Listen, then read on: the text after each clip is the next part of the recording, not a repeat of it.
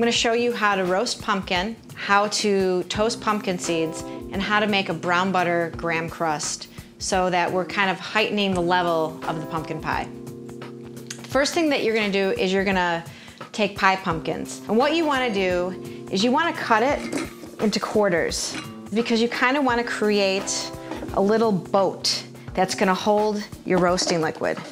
And I'm going to scrape the meat out. But what I'm going to do is I'm going to take the seeds and I'm going to put them in a little bit of warm water with a little bit of salt. And what that's going to do is it's going to sort of clean the seeds and get the flesh away from the seeds. And with all the rest of the flesh that I can't get out, I'm going to scrape it out with a spoon.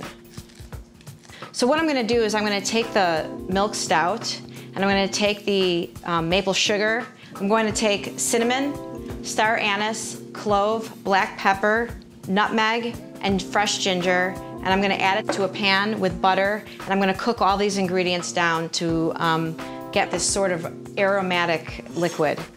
Once that's cooking down, I'm going to take the pumpkins and I'm going to brush them with a little bit of cinnamon sugar. I'm going to take these pumpkins and I'm going to brush them very, very generously with this roasting liquid.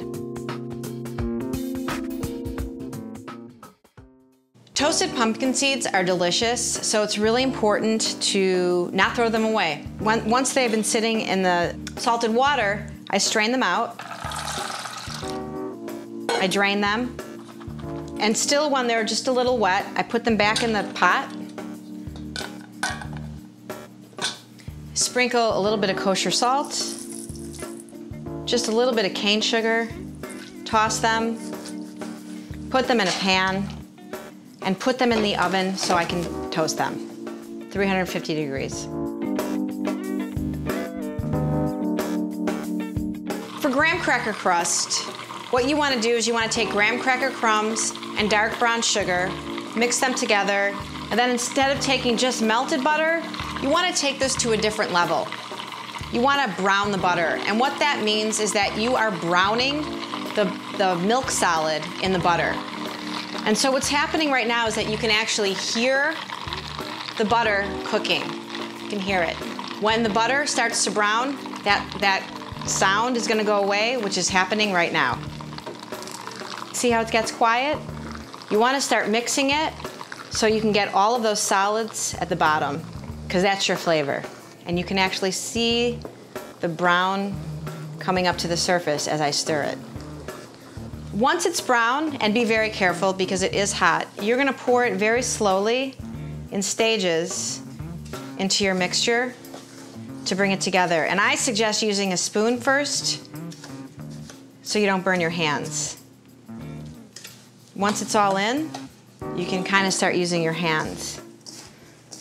After the pumpkin was done roasting, I took the flesh of the pumpkin and I pureed it in a food processor. If you don't have a recipe for pumpkin pie, just take the recipe off the back of a can, and it works just fine with the fresh pumpkin. I took fresh cream and I whipped it, and then I added just a little bit of the roasting liquid to the whipped cream. After you've put your seasoned whipped cream on top of the pie, I like to sprinkle it with the toasted pumpkin seeds. And that's how you make everybody envious of your pumpkin pie.